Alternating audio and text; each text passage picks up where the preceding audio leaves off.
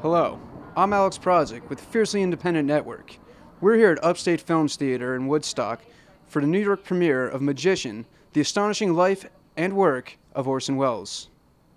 Let's go inside and take a look. I'm here with Chuck Workman, director and editor of the film Magician. He's here premiering, New York premiere, right, of the film, if I read correctly? I think it is, yeah. I guess it is in New York. So this film's about Orson Welles. You big fan of Orson Welles? Like, you inspired by his work? Yeah, I think Orson Welles is among the 2 or 3 top American filmmakers ever. Yes, I am a fan. What led you to make this film about him?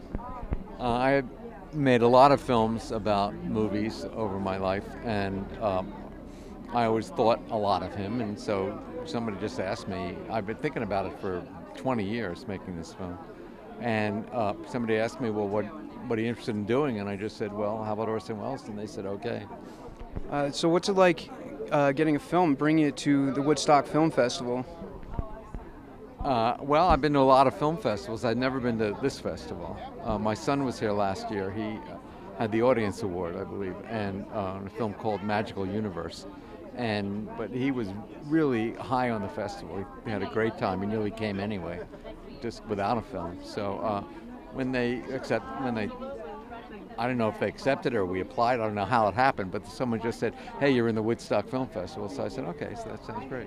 What advice would you give to up-and-coming filmmakers? Just be available all the time and look for the chances, and when you get the chance, work your ass off at it and not just think it's a joke. It's not a joke.